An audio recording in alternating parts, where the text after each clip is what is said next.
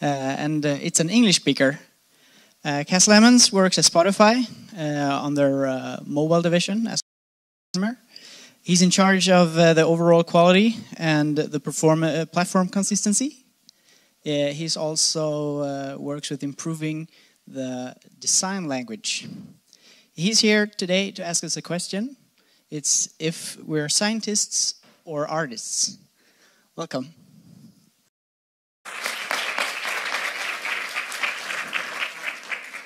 Good morning, everyone. First of all, I think Soph deserves another round of applause because she's been amazing at her presentation. So if she's here, I don't know. She's been working with us for I don't know how long now. It feels like forever, and she's fantastic. Like, we can give her anything, and she just gets it done. Like, it's a fantastic person to work with. So well done, you guys, for educating her in those things. So thanks for the introduction. I am indeed the platform designer for mobile at Spotify. I look mostly at iOS, secondary Android. And I want to talk a little bit about the kind of struggles I go through every day working at Spotify. But before I start talking about that, I need to start with a confession. I'm scared every single day. And I've been scared every day since I've been starting to work in the digital industry. So from the moment I graduated and I started actually working, there hasn't been a day where I actually felt comfortable with what I was doing. And to give you a bit of background on that, this is what I used to be doing before. I used to work in advertising agencies, and I worked on a lot of apps for brands. I worked for brands like Samsung, New Era, Louis Vuitton. We did stuff for London 2012. And it was a lot of fun. You could work on a lot of different platforms, you can work on a lot of different styles, you can work on a lot of different concepts. But it was very hard to actually learn designing. And the reason why was because when you're working for an advertising, timing and budget is always very limited. So there's hardly any time to do user research, to make sure that you're collecting data on anything. God forbid you would have the time to do an iteration on your app, like a next version on it. And there was definitely never, ever time to do an A/B test. So everything we designed was basically going with the first thing we designed, thinking it was good, signing it off with the client, and then pushing it out. And I'll be honest, most of these, they completely failed. Most of them, they didn't work at all. They didn't get the amount of people that we wanted to have on the app. They didn't keep people in the app. It didn't work. And the problem there was, we knew it didn't work, but we couldn't really tell why. Was it because the marketing went wrong? Was it because my information architecture was wrong? Was it because the graphical designer used the wrong colors or didn't have enough contrast? We couldn't tell. There was no way of knowing. And that was very frustrating. So I decided to join a product company. So I joined Spotify about a couple of years later. And here's a company that's about 5 to 6 years old. So you're looking at a company that has one product across multiple platforms, and they've been having it for a very long time. They've been having it for 5 years, so there's data of people using it for 5 years. There's all infrastructure to support it. There's A/B testing. There's a user research team. Everything was there. So when I joined, that was very exciting. I started to look into the data warehouse where you could collect data, where you can see how people were using it. I was working together with Rochelle, who's the head of design. She's the go-to person when it comes to data and design. She knows everything about it. She's very helpful, and it's fantastic to work with her. And so I started to learn as much as I could so I could support my designs. But even then, working on these platforms is still very, very scary. And the reason why is because you're dealing with a necessity. Music is still a necessity. It's been there long before Spotify was there, and it will be here with us for a very long time after this moment. And people use music in all kinds of ways. They use it to make a sad moment a bit more doable. They use it to make a really nice moment even better. They use it for parties. They use it for funerals. They use it for weddings, for just studying, for everything. And it's become a necessity. I don't think anybody would like to live without music here. And you can see that in our user base. We have about 50 million daily active users. So think about it. That's 5 times Sweden of people who use our app on a day-to-day basis, who stream at least 3 to 5 songs every single day. So you don't want to play with that number. You don't want to let that number go down. And design is one of those things that really influences the amount of users we have. So it's very, very scary to actually make decisions that could influence those 50 million daily active users. And mistakes still happen, and it's not uncommon for us that we do mistakes. The reason why we do mistakes is we're still in a very competitive market. Spotify is not the only way to listen to music. We have streaming companies that compete with us directly. We have indirect competitors such as YouTube, such as even the radio in your car. And so we always want to make sure that we're innovating on these things. But when you're innovating, you can't test many things. If you're doing something like what we launched a couple of weeks ago, which was a touch preview thing, if you want to launch that, you can't launch that to, let's say, half of our users. Then we leak it. Then we have a new feature and people know about it, and then we can't really show off with it. So what we need to do is we need to launch it to a really small subset of users, maybe 1 to 5%, and probably even tell them that we're going to launch it and they're under an NDA and that they can't tell anybody about it. And then if everything goes right with that 5%, if the numbers are correct, then we can launch it. So often we launch with what we call a big bang, and that's not very safe because there's often no time to actually test it on people and make sure everything runs. So often these things actually don't work, and then we need to scale back and change things. Another reason why things go wrong is because we are a very big company. A lot of the things that go in here, we move very fast. Every release, a lot of new stuff is in that app.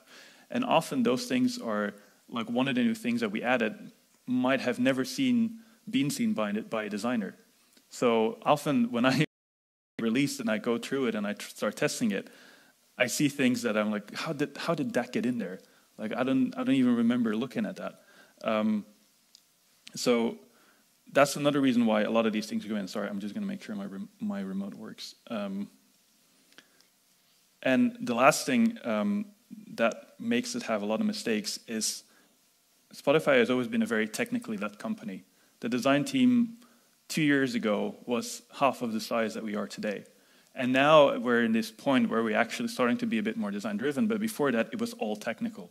It was all that everything worked, which has paid us off very well because our app is still one of the biggest streaming apps in the world and it still works very well. So it has paid off to be technically led first. But a lot of these decisions that we're making, a lot of the choices we're making are often because of technical limits that we have. So a lot of these things cause us to have mistakes in there, which plays with those numbers. And that really doesn't make me feel comfortable. That is what gives me gray hair and what makes me bald earlier than anybody else. So, but apparently that's okay. Because John Maeda, he says that the only thing that creative people should be comfortable in is their own doubt. Because he says that if you're creating something that's very small and significant, something like Spotify when you're designing it from the beginning, the chances that you do that right from the first time are very, very small. The only thing you can actually use to build those things is your own doubt, is building on what you know and what you might not know, and just build on there and see what happens. And you have to have faith in the fact that you're having a design that might impact a lot of people. So when I say this, I wondered to myself, like, how can I be more comfortable in my own doubt? And how can I make sure that what I do has a good likelihood of being successful? So when I design, I'm often in between two fields. And you can probably get art and science. If you know that you have the angel and the devil on your shoulders, those are the two for me on a day-to-day basis. And the reason why I choose art and science is because if you look at the characteristics of two professions, we have similar characteristics, and we often apply to both. If you look at it, art serves the few. Like you might have an exhibition of art that you serve to only maybe 1 million people in the tour that you do. You might have a chef, you might have your restaurant. In the whole of your restaurant, you might have served, again, maybe 1 million people. But science serves a lot more people. You might find a recipe for a headache, and that all over the world, and everybody can use it to get rid of their headache. It has a much, much bigger impact. And it's the same for us. We serve 50 million daily active users, 5 times Sweden. That's a lot of people, obviously. That's a lot more than probably a restaurant can handle. But we also try to optimize for very small use cases. We always try to look at like what are small groups in those 50 million users that actually are big enough to give them attention. So we try to optimize for those. Science is about creating an effective solution. If you buy a pill against a headache, you don't really care if it tastes right. You don't really care if the packaging was beautiful. You don't really care if the shape of the pill looks tasty. You just take it, and if it takes away the headache, that's good. That's an effective solution. It works. But when you go to a restaurant, Food might be really good, but if your waiter is a little bit rude to you, or if the atmosphere is really boring, you're not going to go there again. It's all about the experience. It's all about the pleasure you get from going there and having a nice waiter and having good food. And it's the same for us. Obviously, Spotify needs to be effective. It needs to work. You need to press play, and it should play. And that's one of the things that we've been investing in the very beginning, which is why Spotify was always so fast. If you would double-click a song, it would start immediately. There would be no buffer or anything. So we need to make sure that we keep that promise. But on the other hand, we have a massive catalog, and it shouldn't be an experience of browsing a database. Nobody wants to browse like table after folder, looking into every single album and trying to find the right song. No, it needs to be a nice experience, something pleasurable like homework. Where science iterates on what they know, art doesn't really care about it. They like to change rapidly. Science always works on what was known before and try to build on that and try to make new discoveries based on the research that's been done before. For art, you can go any way. There's been really drastic changes in art movement. And for us as well, like obviously we iterate on it. We like to change our app based on what we know from the data, from what we can see in there. But often we need to be a little bit more disruptive. We need to be a bit more innovative and just say, like, look, we're going to go for this change. Again, this is what I talked about before. This is a Big Bang theory where just really quickly, and you might not know if you've done something right or if people might like it.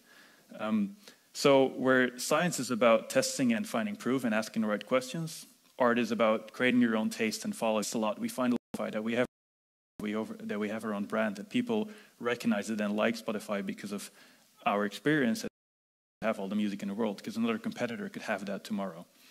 So whenever I'm designing, and it's a very difficult balance to keep. So for the designers in the room, like, ask yourself, like, where would you be? Are you more on the science side or more on the art side? I know for myself that I am more on the science side, and the reason why is because I'm coming more from a technically led background as well. Like, I've been doing computer engineering. It's for me very comfortably. I like to go there because I know that I can trust the data. But I tend to push myself to the art side and say, okay, maybe I should really rely on my gut feeling, on my taste, on how I see things.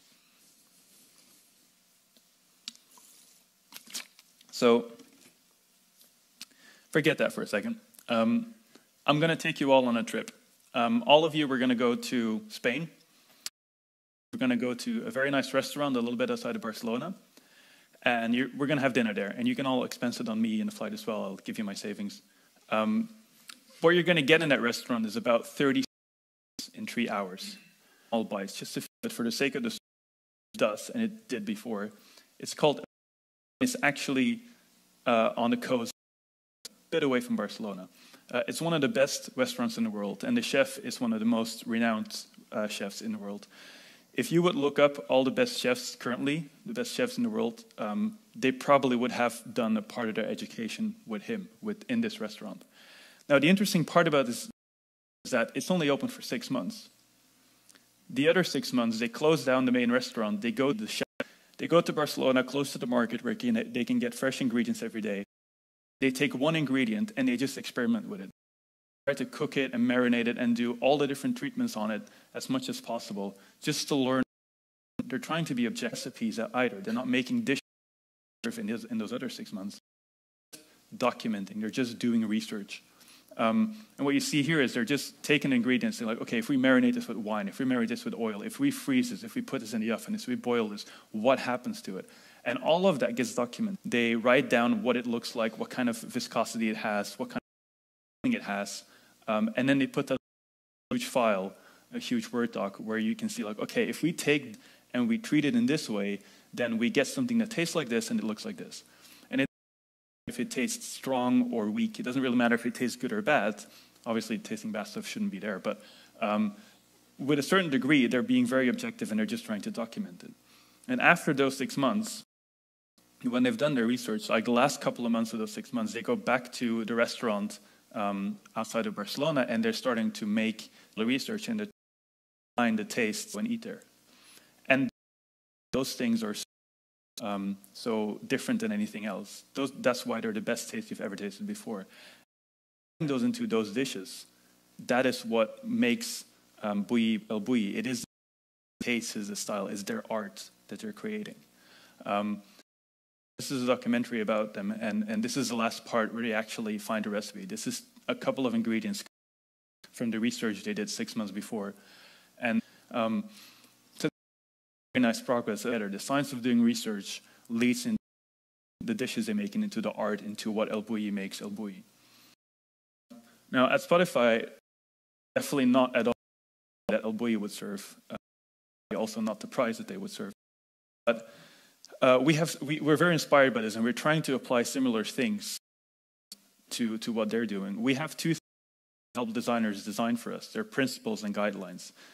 What the El Bullis, what the dishes are that you get are our principles.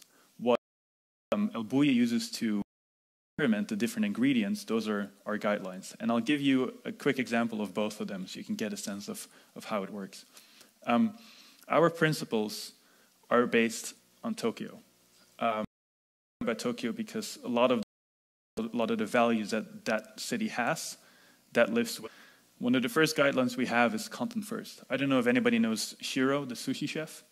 He's about in his 80s, I think, and he has done, the only thing is make. And his son has been responsible for the rice for 50 years because he was not ready for the fish yet. So he's very, very making the best sushi in the world. It's all about sushi. And for us, it's all about music. We're trying to use him as an inspiration and make sure that that we are content for. Music has a beat. If you would go there, you would feel it. That's what Spotify should express as well. If you open it, you feel that it's alive. That's why we have everybody know those gardens in Japan with the rocks and the sand around it. It just looks peaceful. It looks very, as if it always was at. It looks peaceful. And that's what we're trying to do as well. We put all the effort, use it, that it's very effortless, that you can listen to music. Get familiar. You've probably seen personalities, but they also know how to dress up and do as well. We know who you are, what taste you have, so we can with the competitors. We like to really stay authentic to music and instead of, for example, relying on people. And for the sweets, the last one, lagom, is just right. Music is always in tune. It's always tuned perfectly, and that's what Spotify should be as well. It shouldn't be too much. It shouldn't be too less. It should be just right. And you can see that they're very, very high level, abstract. Very good when we're trying to introduce features or say like, okay, if we're launching something or discover, how does that correlate to these guidelines? Now, on the other hand, on these principles. On the other hand, we have a design language. And our design language is called GLUE, which stands for Global Language. And this is the thing that I'm responsible for most of the time. On one part is a whole library of components, and this is what you see here. This is a subset. And these components are puzzle pieces that designers could use to create their view. The reason why we have them is because we want to make our app consistent. I'm responsible for looking at the components we have, so that over 100 components that all of you need to get used to, but that we try to keep it so you know what happens when you press the card, so you know what happens when you toggle. So that's what we're trying with our design language. And this library of components, we also need to educate designers saying this is those, because obviously they can be millions of ways. That's why we have an internal website at Spotify where they can go and they can learn about how to use buttons or how to use cards.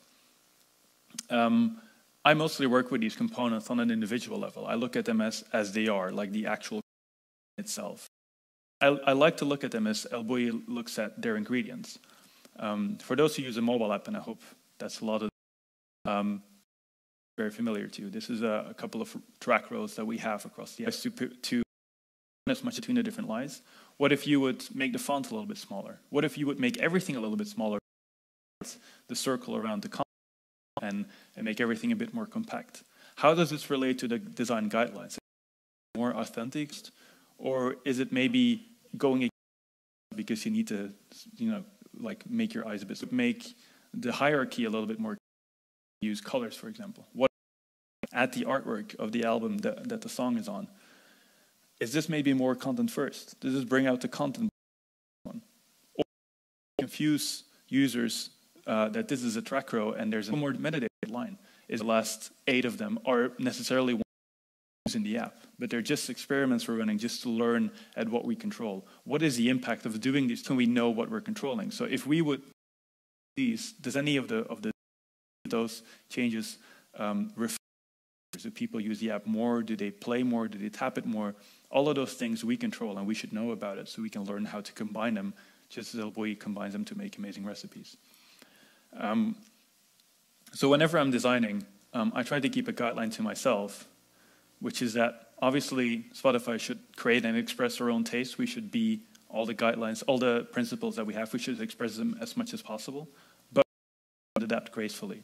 We need to make sure that we understand what components we have, what we can learn from them, and how we can change them for the better so that they can be combined better.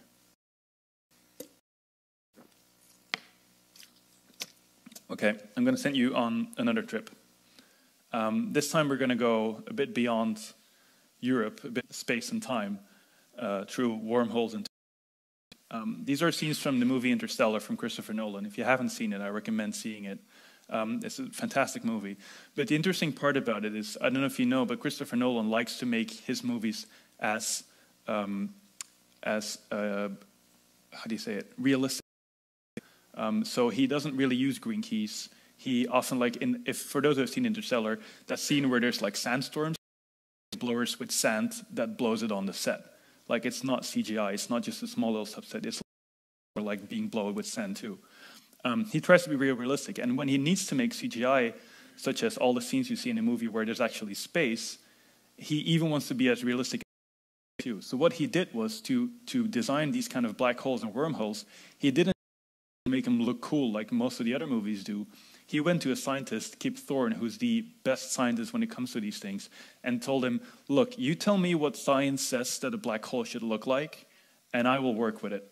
Instead of just designing it in the best way that it would work for him, camera points and lighting and scenes, he actually went to him and said, like, look, you figure it out, you tell me what science is and how it would be realistically, and I will adjust my camera points, I will adjust my lighting, adjust my scenes so that it works with that black hole. So it's interesting. He gives a part of his creativity away to science, which is, for some people, might not even be as creative as you might think. So it's the intuition of being realistic that really is allowing science to control a part he wants to design. And the interesting part about it, this is not only art that becomes better because they use science. Science becoming better because they were introduced. A lot of the work that Kip Thorne black hole research actually was true research for just 6 papers came out of this that are to explain more things about black holes, and it has nothing to do with the video, but it's because it was asked to do it came about. It's a beautiful marriage of science and art in these things. Now at Spotify, again, far from the quality of Interstellar or the being as genius as Christopher Nolan is, but we're looking at similar things. When we launched Browse a couple of years ago now, I think, obviously we had genres in there. We had rock, we had hip-hop, we had soul. That makes sense. Genres have been with music since forever, way before we were there, so why wouldn't we have them? But we also added something called party, for example. We had other ones. We had chill, I think, and there was focus maybe. And these were basically buckets. Okay, so if you have a party, you can have a playlist with a lot of different genres in it. It doesn't really fit in hip-hop, it doesn't really fit in dance, it doesn't really fit in pop. So let's just create a subcategory for it where we can just dump those playlists in.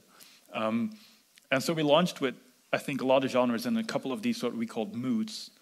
And when we looked at the numbers, we saw that moods were actually being used as much, if not more, than the genres. Some moods were actually more popular than the most popular genres like rock and hip-hop. So we worked on that. We said, like, okay, this is interesting, let's build on that. So if you would go to Browse today, you would have dinner, you would have sleep, you would have travel. Those are not really genres as we understand genres. These are more moods. These are kind of times of the day that you might need this music. And this has been very, very successful for us, and it's defining a lot of what we're doing ahead of us. So again, here, we're trying to take a little bit of the creativity away from us. We never expected that this would happen. We never anticipated or designed it in a way that we wanted this to happen. But we went with it, it turned out, and we said, okay, so we're giving a bit of the control to the user. You guys tell us what you like. It comes back to us and we adapt to it. Nolan gives it back to science, says, tell me how it is and I'll adapt to it. And that's what he did. Another example is search. When I joined Spotify, this was the first thing I worked on. And search was very broken back then. I don't know if anybody remembers, but we had like 3 columns, which was tracks, albums, and artists, and then you had to type and then press enter, and then it was really slow and it was very confusing. And so When we redesigned this, when I came in, the search team didn't have a designer for a couple of months, and they were very excited because they had a new backend system. It was amazingly fast, and they wanted to do a lot of things. They said, like, this is great. We can actually have a destination where we can do a lot of really cool stuff, and it could be really cool UI, and it's going to be the best search experience ever. But then we did research. We looked at not only our own search on other platforms, but we also looked at search from people that we knew. Like, we had people from Netflix who had worked on search before. We had people from Facebook who had worked on search before. And what we realized, not only from talking to them, but also from doing user research, was that search is mainly a tool from getting from A to B. If you want to get to Michael Jackson, you go to search, you type in Michael Jackson, you type in Michael Jackson, you're in Michael Jackson. That's what it's for. You don't really care about all the pages in between. You just want to get to Wacko Jacko. So that's what we optimize for. We completely optimize for speed. The whole view of these things is pretty boring. It's just rows of stuff, really. It's not a view, but it works. You tap, you get immediate results. There's a top result you're looking for. You can tap it immediately. And we actually lowered the amount of taps needed to get to your result instantly. And it's been a very successful product ever since. So this is, again, giving a part of the creativity away to what people tell us that it needs to be. It needs to be fast. That's the only thing we care about. Okay, let's adapt to it. So another guideline I keep to myself is, obviously, the product should be able to grow, and we should give it a direction to go to. We shouldn't stagnate into what we know, but we need to follow its desire. And the desire might be something that we don't really know, but that the data can tell us. So again, this is the artist and the scientist talking with each other. Like, the artist obviously wants the art, the taste, the product to grow. But the scientist says, like, yeah, but make sure that you listen to the user and make sure that you understand what's happening. That's the second one. One more trip. Can anybody guess where this is? Any guesses?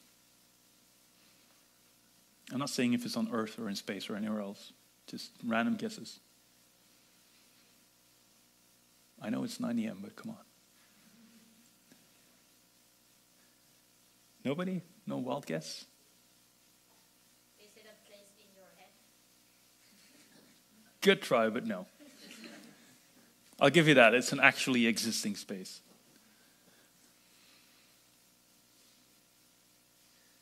Maybe an ice cave? Could be, yeah, you're getting close-ish. A thing in the kitchen. That's a bit further away. It's actually an exhibition. This is the Guggenheim, and this is an art piece from James Turrell, who likes to work with light and space. And the thing that's interesting about it is what he does when he does an exhibition, he goes to the place where the exhibition would be held. He looks at the architecture, looks at the shape of the room, he looks at the light that comes in and says, like, okay, I'm going to do this here. This is completely, for example, somebody who does paintings who just says, like, here's my batch of paintings, please put them in this order and hang them up in your exhibition hall. This is another one of his works, and I've been in one of those, and it's very, very surreal. You don't really know how far you can walk in this room, or where the walls are, or where the light comes from. It's a very, very artificial experience. Who's really good at this is Dan Flavin. This is the work of Guggenheim. He's a bit more concrete in where the light comes from, but still, it's a very nice experience. And again, he does the same. He looks at the Guggenheim, he looks at the architecture, looks at the light, and says, okay, I'm going to do this. I'm going to make this nice rainbow flow that you can walk by. Now, if you want to appreciate this piece of work, you wouldn't walk down the alleys and just look at every single light, because that would just be, you're looking at science, basically. You're looking at electrodes emitting light and those things. Not that I know anything about science. The only way you can really appreciate this is by taking a step back and by looking at it almost from the point of view that these photos were taken, and look at it from a holistic point, saying this is where the beauty comes out. This is another example. You wouldn't walk down every single light to appreciate it. You need to look into this point of view and look at what happens in the room when these kind of pieces of art are put in there. So this is, again, something that I see as a beautiful marriage between art and science. It's an artist who expresses their art by respecting science, because he respects the architecture, the light that comes in, the material that's being used in these rooms, and learns from that and then applies their art. So when we bring this back to Spotify, with the platform team, we like to create systems. We like to create systems for everything. We have a system for buttons, we have a system for colors, we have a system for fonts. We also have a system for page structures. And page structures are really important. Just like the components are there for you to have a cognitively low-loaded experience where you can just get the components and you understand how they work, page structures are the same. You shouldn't have every single that looks differently, so you need to know how to adjust to it. They should be familiar so you understand, like, oh, okay, I can do this on this page and I can do that on the other page. And so when we look at Spotify, we like to put every page in one of 3 buckets. The first one is a hub, which is the one you see on the right, or the left for you, which is, for example, browse. It could be your music. It's a place where you can go in and you can browse around and you can find something. The middle one is basically a long list, probably based by time, where you can read stories. The last one is an entity page. Artists, albums, playlists, profiles, any of those. And what we do to make sure that all those pages fit in there is to try to abstract it. Wireframes are a really good tool for this, but often a wireframe is even too detailed. We kind of abstract it even more, up to the point that it's something very small that almost looks like a sketch. And that we do for every single page in the app. And then we look into, like, okay, so we have this page and that page that on this are very similar, but they're still not really clear whether one is a hub or an entity page. We try to look at them from a holistic point and try to see how these things fit together and how we can make it easier for you to understand. So again, just like Dan Flavin and Terrell, we'd like to take a step back and look at it holistically so we can make sure that our brand and our expression is expressed on all these pages in an easy way for you to understand. So the last guideline I always keep to myself, and this is something that I always look for when I'm working with designers, is to slow down. You have to be very, very realistic when you're designing for a Spotify about your place in the app. Like, how much do you actually own and where do you fit into the whole process? A lot of the designers that we meet are people who really want to do something awesome with the 2 views they own, but it becomes such a strange experience when you go into it because it's so different from anything else we've seen in the app that you don't really know what it's for, and you have to adjust to it and you have to learn to use the screen, which is totally against what we should be doing. It's also about being realistic about how many people use your and the age of our app. I'd like to use the analogy that I think Rahul came up with. If you're a brand new startup and you make an app, you can make mistakes. You're a little bit, you just got born, so you're like a little toddler. And if you would, for example, hit another baby, your mom might yell. You go up to your room, you might cry for a night, but you're fine. Like, you can just keep going afterwards.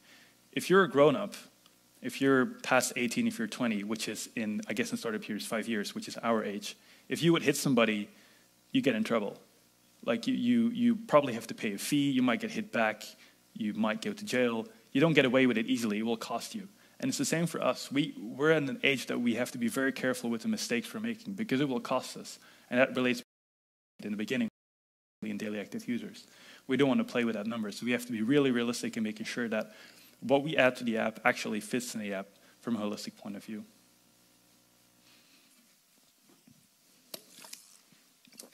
So I've shown you 3 projects. If we want to combine them all in one quote, I think this one is a really good one. What begins with intuition is fueled by insight, and if you're lucky, reinforce each other. If you look at those 3 projects that I showed you, El Bulli has of creating the most beautiful or amazing taste you've ever had in your life, but they're using research, 6 months of pure research, as an insight to fuel that intuition. Interstellar has the intuition of creating the most realistic science fiction movie you've seen, but they're using real science and data to get insight in those things. And Flavin and Terrell, they learn how light works, they learn how flex in billing so that they can create immersive experience, such as you've seen in the pictures. Now, none of these projects, they choose between art and science. None of them is on either art or science. They always make sure that they work together. So when I showed you the process in the beginning of my presentation, where I had to choose between leaning on the art side, I don't really think that that's a sustainable model. I don't think this really works. I think as a product designer, you have to have respect for both the process of art and the process of science. You need to listen to both of them. And obviously, you should always follow your intuition, but you have to make sure that your intuition is getting fueled by insights. And that's where I think real product design comes about. That's what I aspire to be as a good product designer. I believe that there's a necessity for a product designer to understand both art and science. And I think that there is a process where both art and science can work together in the best way possible so that our intuition get better by getting insights from both of them. I'm not there yet. I'm still a very young product designer. I've only been at Spotify for 2 years. But I'd like to come in a couple of years and say, like, this process actually worked. I figured it out. I think this is going to work. To me, this is one of the ways that I can start trusting my intuition a little bit better and be a little bit less scared than I am today. So again, for the designers in the room, ask yourself, if you guys work on a design project, or if you're working by yourself on a design project, in discussions that you're having either with yourself or with your team, is there somebody who represents science, and is there somebody who represents art in the room? And when they work together, or when they talk together, do they actually work together? Do they try to make the best out of each other, or do they constantly fight against each other? And are you actually gaining your intuition by listening at your insights? Are you also capturing what you're learning, or is it just getting it out there? With those questions, I leave you. Thank you very much for the presentation, and I'm open for questions.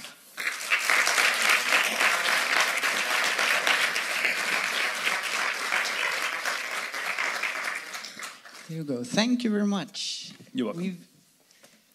Hopefully, if this works, we should have a question for you very soon. Maybe not. Okay, I'll have to read it over here. We got a question. If you compare working at an agency creating commercials, how have your creative mind changed? Do you still have the freedom to start from us at Spotify? That's a good question. Less at Spotify than obviously at agency work. I mean, in agency work, you're getting a brief and you literally get a blank slate as well. There's not often that you get specific guidelines on them. Obviously, there's a brand to follow their brand guidelines, often their colors, often their fonts, but it's more free than at Spotify. That being said, I don't feel like it limits me in any way. When you're working as a product designer, you're working for a product of what you're designing is for having people to use it. Whereas for an agency, it's probably getting people to buy something. And as soon as that's done, your work is over. For Spotify, that's not really the case. So there's a lot more thought that needs to be put into how your product works, what the flows are, how people get through the experience, more than just making sure that it looks nice or you can start from a blank slate with no guidelines on colors or anything. And also another question. As an engineer, why did you decide to go into advertising to begin with? That's a good question. I've been on the verge between being a designer and an engineer. I've never been. I really like programming. I still do it a lot. I enjoy designing things and making sure that they work and people can use them. So it's always in between that balance rather. The reason why I went for agency work was back then you had this really cool job title called creative technologist, which is completely not necessary anymore, but that was the thing I went for. And it was interesting to actually understand how tech would work, how websites would work, how technology in general and program would work so that you can use that in the best way possible to get creative with things. And that has definitely helped when doing the work I've showed you at the beginning. And last one, if you would add another angel on your shoulder, besides art and science, what would that angel be? Oh, that's a really tough question. What would that be? I guess it would be some kind of magical thing that makes everything even faster than it is today. The problem often is that we often have to wait for data. So when you're designing something, often you just have to wait a couple of weeks until you can actually know if it works. And that's a long time. And if that would be like another angel on my shoulder would just whisper, it's like, it's working, then I can just keep going. That's really possible yet, unfortunately. Okay, thank you very much. For you, I have a... Let's see if I can... Need some help? Good. Thank you. It's a vaccination kit donated in your name to help children with measles and polio. Great. And it's also a chocolate bar from at least my favorite place in town. All right. So thank you very much. Thank you. It was a pleasure.